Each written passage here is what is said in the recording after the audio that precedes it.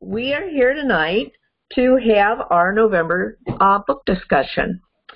And November is a time of giving thanks, and it's a time for giving or thinking about giving for the holidays.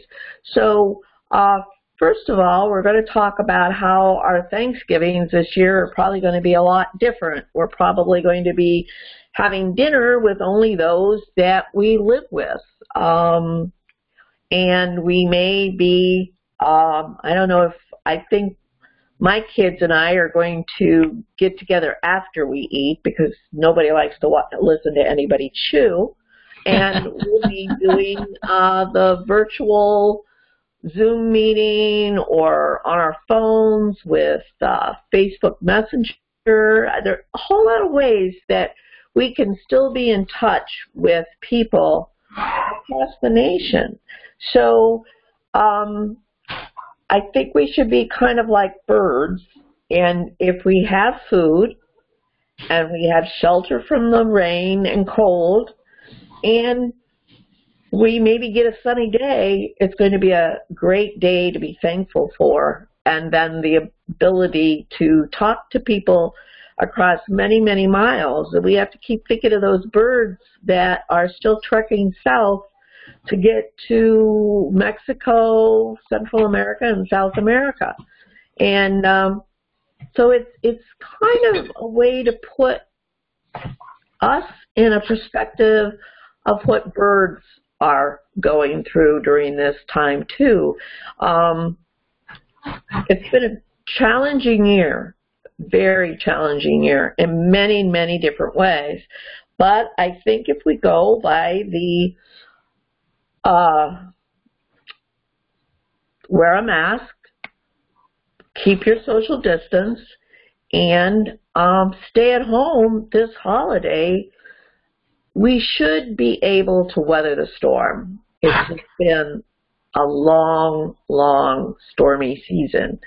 All of our agencies, National Audubon Society is telling us that, they are looking to have Christmas bird count this year, and they're very hopeful that we will have a big year, that people will see it as a way to get out, get some air, get some exercise, maybe some sun, and do something, experience something that isn't sitting on our duffs. So, first off tonight, we're going to talk about our authors that we've had for our first 3 meetings of the book discussion, or the book club. Our first author was Joy Kaiser, who kept us very enthralled with her story about the Jones family and their daughter Genevieve, who started a illustrated book of nests and eggs for the 140 birds in Ohio in the 1870s. She finished very few. Her mother made it a task to finish more of those. So since this is our holiday gift giving these are the kind of books that we think are really kind of nice books to give or get, I am going to turn it over to Drina, one of our members who's here tonight, and she said that her son's girlfriend gave her the book for Christmas one year. So I'm going to let her tell you a little bit about that book, and then she'll be going on to tell about the book that she is going to share with you tonight that she thinks would be a good book to give or get this holiday season. Take it away.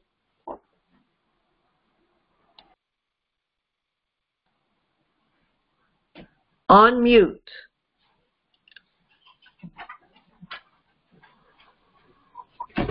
It's a large book, which, you know, you think of gift books as often being special and maybe perhaps big.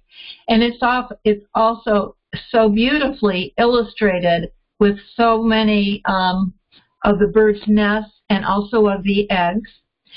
And I have found it's the kind of book to look at just a little bit at a time, because the artwork is so beautiful and detailed. It's just trying to take it a little bit in at a time.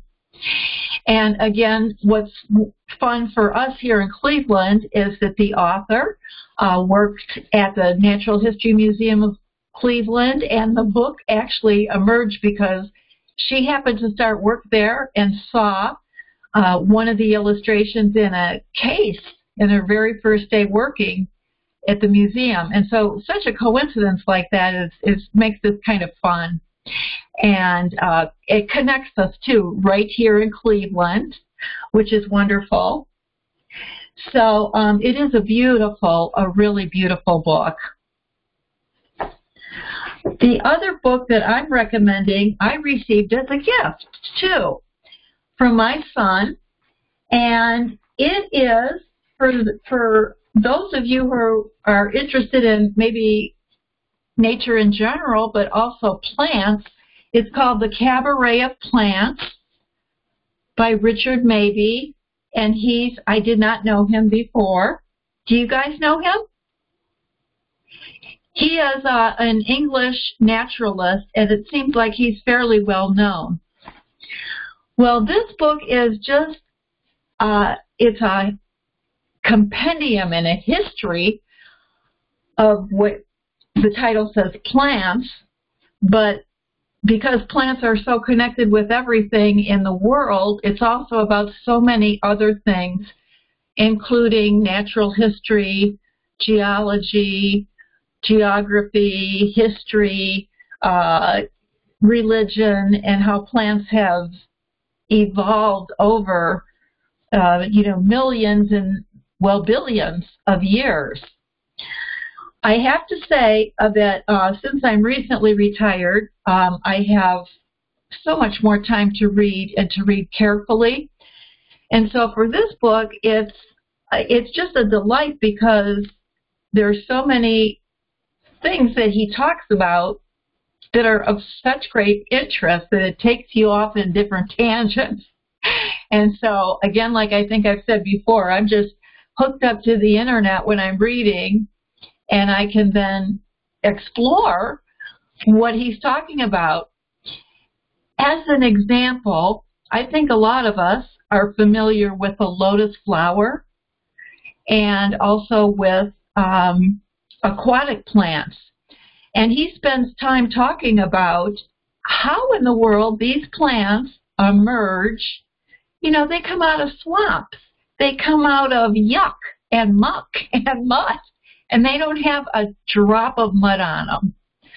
So he explains how the plant construction and the physiology of the plant is such that nothing can stick to the leaves. And so this beautiful flower can emerge completely clean. And he talks about these kind of little incidences with such great curiosity and delight that I'm captivated by it. So it's kind of slow going because I am looking up so many things. For example, I know nothing about really English, the geography of England and all the different counties, and I'm trying to figure out where he is, where he's, when he's talking about things. So I'm looking up a lot of things and getting to see a lot of the English countryside. But he's extremely knowledgeable. So it's a book, I think, that for natural history lovers and also for those who have a great love for plants. He talks not a whole lot about birds, but I'm only into the third chapter, so I have a ways to go. And I may talk about this in every book club meeting for a while because it's so slow going. But I'm enjoying it. It's really wonderful. So, again, The Cabaret of Plants, and the by the title below that is 40,000 Years of Plant Life and the Human Imagination by Richard Mabey.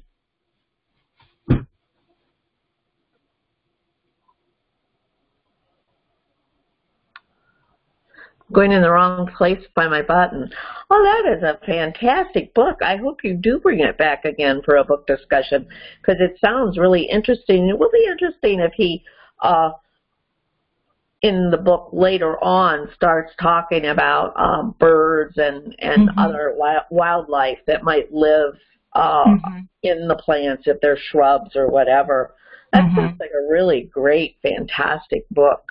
It is. Yeah, that's really, really wonderful.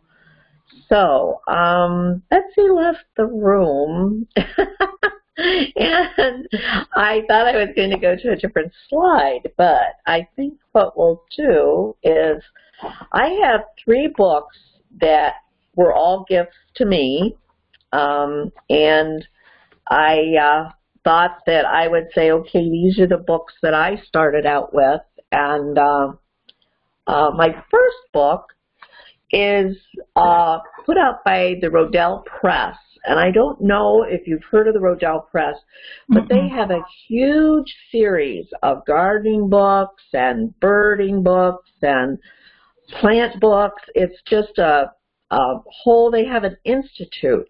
And it talks about, they talk about organic farming. It shows you in this book how to make your own mulch. It's very interesting. And it's by Sally Roth. And she says underneath, the A to Z guide to feeders, seed mixes, projects, and treats. So basically, it goes through and it talks about the birds and what time of year you'll find them and what they like as a seed mix. I mean, they talk about like cardinals with the sunflowers, but they also like a mix of other things as well, with peanuts. And I don't know who would spend the money to give cardinals pine nuts, but it does mention those. So I think if you have pine trees, you may have some kind of nutty kind of thing that they would like. But it then goes to projects you can make. It talks about water features and how to make a pond in the back of your property. It talks about water features and how small or large they can be and what's kind of a good size for that. It also talks about how to make homemade bird feeders and some nesting boxes as well. It's really it is an encyclopedia of backyard birding, I think. And then it talks about like this time of year, and I always like to do it with my nieces and nephews when they were smaller, and now my grandchildren, is we always make pine cone feeders, which are really very easy. All you need is pine cones, peanut butter, and a little bit of bird food, and you just put the peanut butter on the I don't know what those are called. I know they're not petals, but on the pine cones, and then you just roll it in the bird food and hang it up with a piece of yarn in your yard, and we've done that for several years, and it's real fun to do. So it's a good thing that you can use. It's a whole family book, so you could make it for the whole family. Then the next book I got was the Bird Watcher's Bible. This is a National Geographic book, and it's edited by Jonathan Alderer. And it starts, I mean, it's a whole world book. It starts probably in Europe, I think is what it does. Then it goes to Africa and South America. There's one section in the book that tells you the 10 most interesting bird nests in the Amazon. And so then it starts there. Well, then it comes to North America, and it starts kind of dealing down a little bit. It talks about what you'd put in what's in the Rocky Mountains, what's in the Northeast, Midwest, and then it starts saying how to be a birder. So the third section is how to be a birder, and it talks about starting small, that you need a pair of binoculars and a book and a pencil to write down your observations, where you see the birds, and those kinds of things. And then the last section goes to your backyard and how you can attract birds and to your backyard, and so that you can sit in the comfort of your own home and not have to travel to go see the birds that you would like to see. And I think that's a really good book for now with COVID-19. It kind of takes us all over the world so that we can see all these beautiful birds.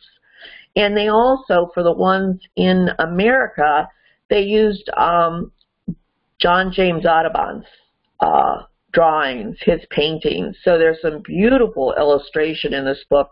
And then in another section of the book, they used Eustace Munzer miniature paintings that he did in the 1600s. And those, I believe, are mostly European birds. But it's really a beautifully well done book, and would be, I really am glad it's in my library. And so that's my second book. And then the third book I had to talk about is, since I am not as mobile as I used to be, I'm trying to build your backyard wildlife garden. This book talks about birds, but not only birds. It talks about reptiles and amphibians, how to attract toads to your backyard, how to make a water feature so that you can have water all year long for your critters. It talks about small mammals. It gets into bears and deer. I've never really delved into that part because I really don't want bears and deer in my urban yard. So I'm not really into that one. But it also talks about butterflies, moths, and insects and bees. And the illustrations, I'm not sure this is going to work, but I'm going to try. I'm just going to look here for an illustration of showing how. Yeah, I don't know. Let me see. Yeah. Okay, this is 2 whole pages of bees. And they've drawn bees, and to see what you can do, how to recognize them, but what they're doing. So it shows you insects, it shows moths, shows butterflies, it shows birds, and it talks about how building a whole little biodiverse ecosystem in your own landscaping is doable. And probably I think it's a whole lot of fun. So this year I am going to be trying to add some things into my landscape to do some of these things. So that's the third book I have for adults. Betsy, you're back. Do you want to do the other authors that we had in the... Okay. That'll be fine. I'll just go through the slides. Hang on just a moment, and I'll share my desktop. All right. So, Dorina, you had mentioned that the September book author, which was Joy Kaiser, and then I'm going to pick up where you left off there, and I want to remind everyone that Katie Fallon joined us in October, I believe. Is that right, Gloria? Yes, yes. Oh. Katie was with us in October, right. Right. And so anyway, and the book that Katie spoke about was The Vulture, The Private Life of an Unloved Bird. And Gloria, actually, who is here this evening, had gotten the book from the library and talked about it a little bit. Do you have, like, just a couple sentences you could say about the book, Gloria? Sure, I think I could. What I liked about the book was that Katie wrote a little story about a female vulture and how she migrated to Venezuela, and then her partner, the male bird, went to Costa Rica, and then they would fly back to Upper Michigan into Canada, and they would go back to where they nested the year before. And I found it really interesting that the whole book was based on this vulture who traveled back and forth, looked at the skies, waiting for her partner to come back, and that they went through the life cycle again, having baby, having the eggs in the nest, building the nest, having the eggs, then hatching and having the fledglings, and how then the birds flew off to South America once again. It was really a very, very interesting book, and really, I thought a different kind of book about birds. It was really a nonfiction book, but Katie got into the head of this female vulture. I really believed, and I think you could feel like you yourself were soaring above with the wind currents flying south. It's a very, very worthwhile book. I really, in fact, I told everybody that I was going to buy it for myself, and I wanted it in my library, because it is just really good. That's nice. Well, and you can see the photo of Katie holding a vulture, and I think a juvenile vulture. Now, the reason why that picture is there is because she's also co-founder or founder of the Avian Conservation Center of Appalachia, which is in West Virginia, and that is a photo of her holding I believe one of the birds from there, and that center is located in Morgantown, West Virginia. The next slide I have here lists where you can purchase the book, and as well as on Amazon. So again, that's Vulture, The Private Life of an Unloved Bird by Katie Fallon. The next, in November, last week, the Book of the Month program with the speaker, and the book itself, the speaker was David Lindo, the urban birder. And that was really, really interesting.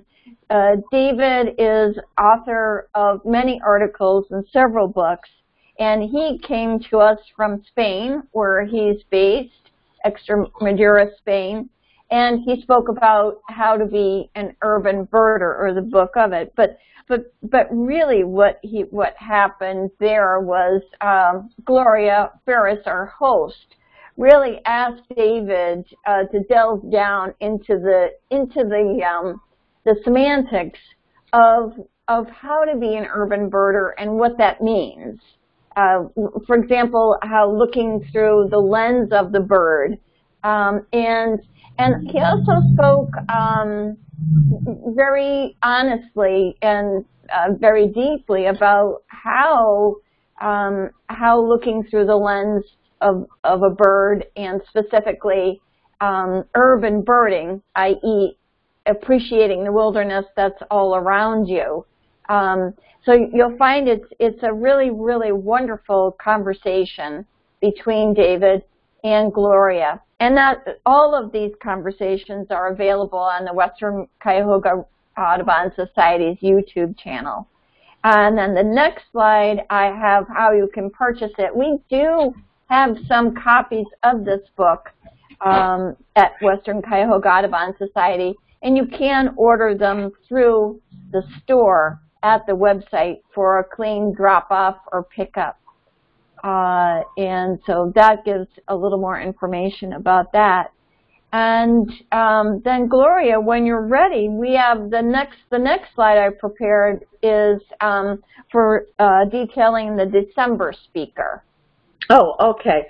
Well, we'll talk about. I have to apologize to anybody who is here that maybe thought we might have some more slides about books and things, but I was busy with putting a baby crib together with my daughter today, so I didn't quite get my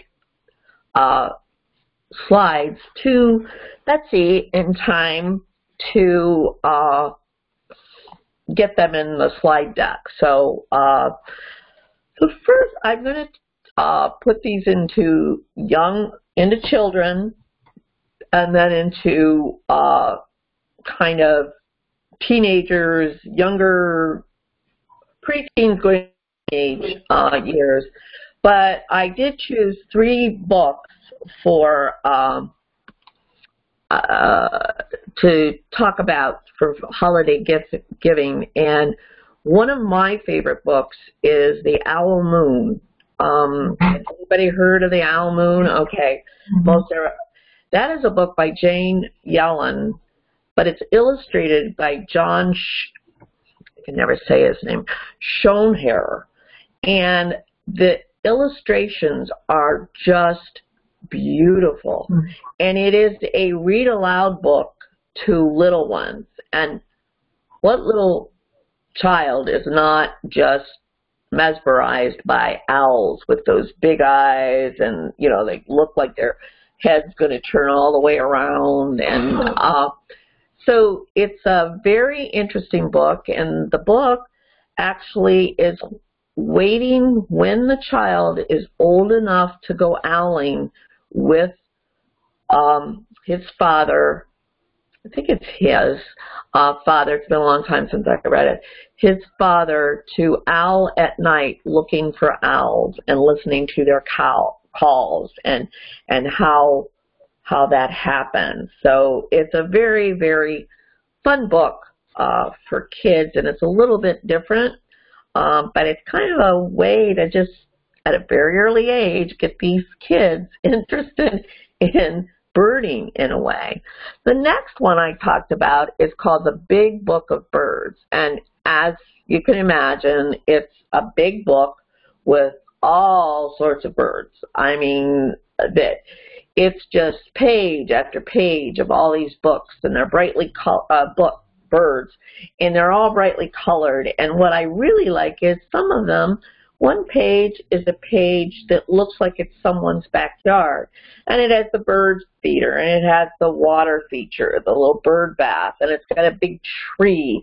And all these birds, they're on the ground, they're in the tree, they're in the bird bath, they're at the feeder. And there's all these illustrations of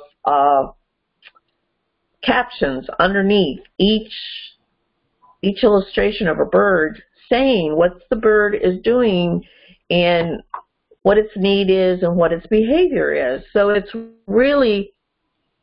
book that can grow with children. It can start out as a picture book, and you just kind of page through it, and you can use it for colors, you can use it for, how many, for counting. You can just, and then it grows with the child as to, well, what is that bird doing? What do you think it's doing? So it's a really, really good book for children.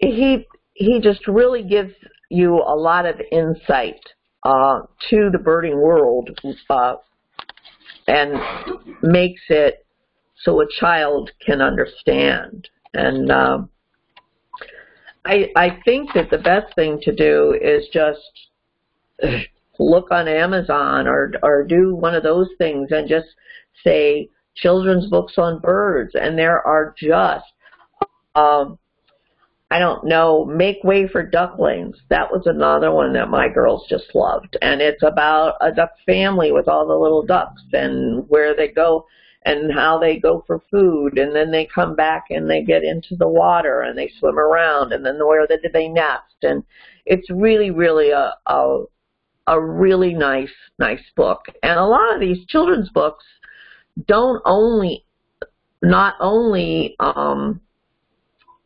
tie the child to nature, but it also sometimes gives a moral of the story, or, you know, that waiting until you're old enough, or just if something looks different and ungangly, what is that? I mean, I think of the ugly duckling when it was the beautiful swan. So there's a lot of opportunity to, at an early age, to get children interested. There's one book that my daughter Katie had, and I couldn't find it anywhere, but it was called B is for Bird, and every page had a different bird on it, a robin, a starling, it had a wood duck, I think, and a mallard, but it had all these different birds. It was like a cardboard book, but she loved to go through that and pick out which birds they were as she got older, and then she would read the book to me. So I think that's always a good,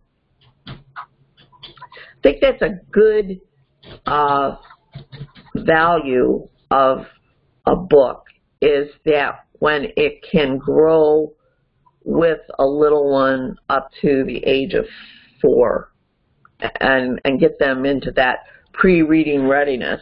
Can do a lot of things. Then my last book I have is going to be Bird Watching for Kids, and I've never seen it outside of the images and things that I saw on Amazon, but it had a 5-star review.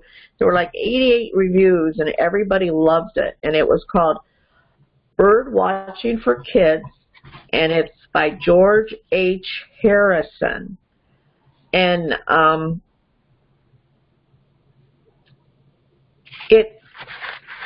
it has all these projects for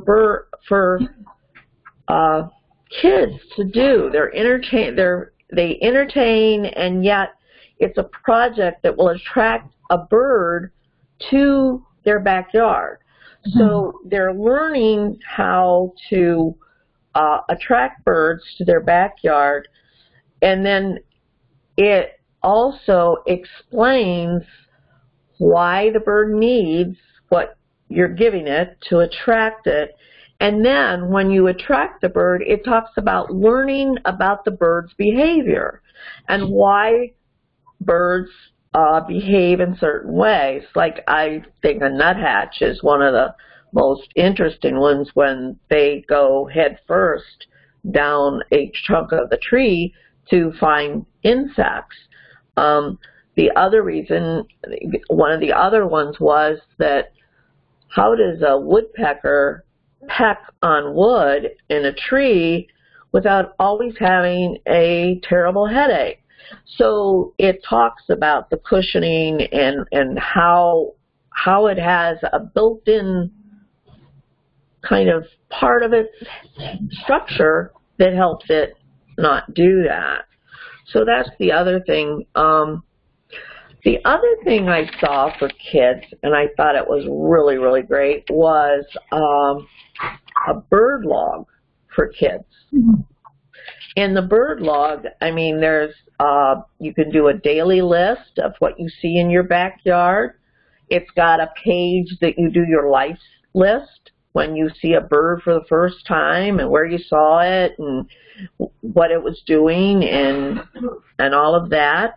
And it has great illustrations. The illustrations are by Deanne Barreau, and she's illustrated these pages so that it's actually when the young person fills it in, it's like a journal.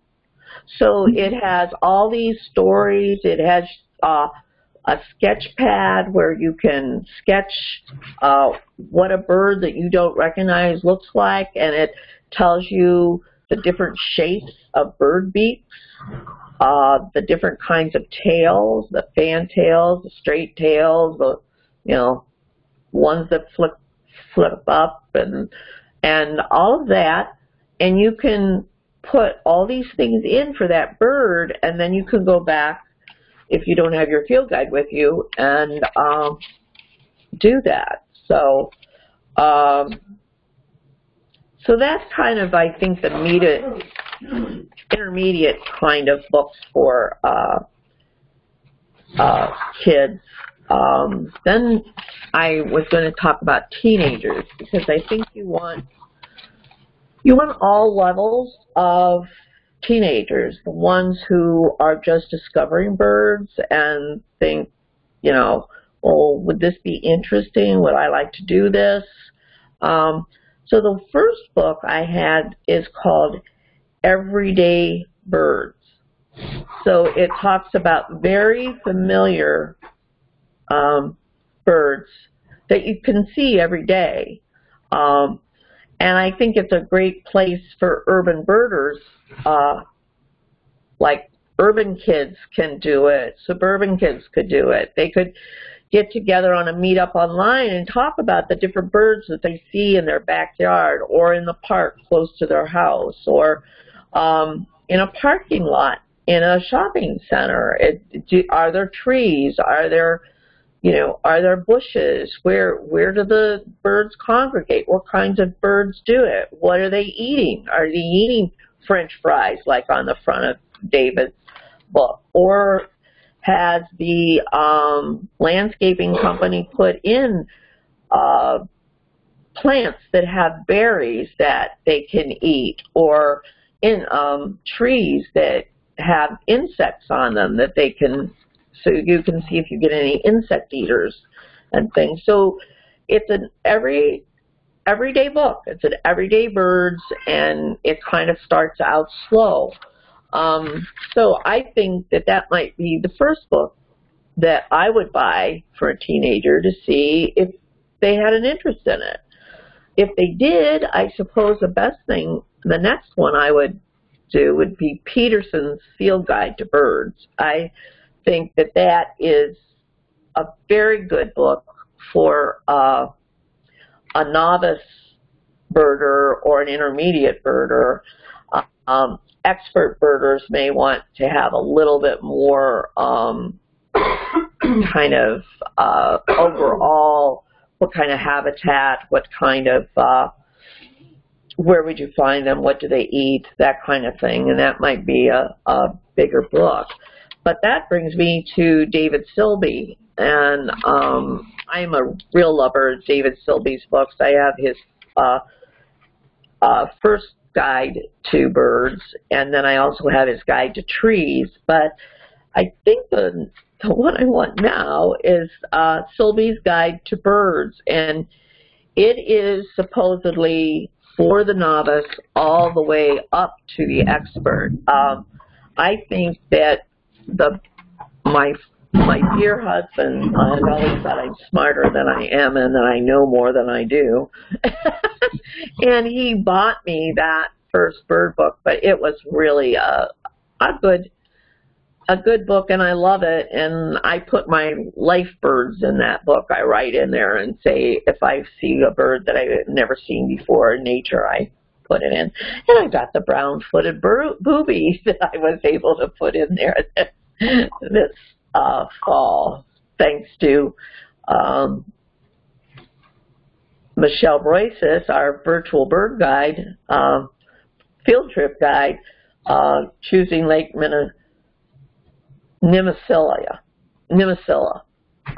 as our place to go in September, I believe it was. September was that book. Or maybe it was August. It was August. And so anyway, basically, that's what I have. I would encourage everybody to look at WCAS.org and look at the book club square and click on it and see these recorders that we have of our book club author discussions. They have been very, very interesting, and we've learned a lot about the passion that people have for birds and why they do what they do, and what's next, what they want to do next, and how they believe that the love they have for birds has impacted their lives in a very special way. So that's about all I have for tonight. I do want to mention that after Thanksgiving, we are going to have the day after Thanksgiving, the Friday. It used to be called Black Friday. I don't think it's going to be called that anymore because they started those sales 2 weeks ago. And we now have a stay-at-home order. So I think that we'll be ordering more gifts online. And if you order from Amazon.com, did you know that Western Cuyahoga Audubon Society is one of their charities that you can sign up, and if you buy things from Amazon, we'll get a small donation every time you use Amazon. So that's a good thing to remember. It's kind of like paying it forward, giving it forward. You're giving a gift, you're buying a gift, and then you're giving a little bit to a grassroots organization that you believe in. But on the Friday after Thanksgiving, on the 27th, we're having Nancy Howell has put together a really neat list of 19 birds that you can go and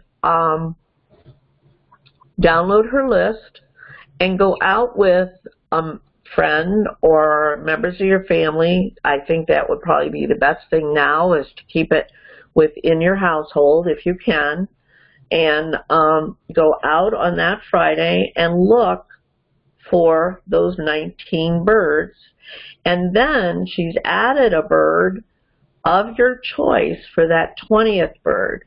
So we'll be having a meetup afterwards to talk about this and share the birds that we found, and Nancy will be telling us if anybody was lucky enough to find all 19, or how many we did find, and if there was a huge group of birds, the same bird that we all saw, or that there was just little stragglers that are still on their way south.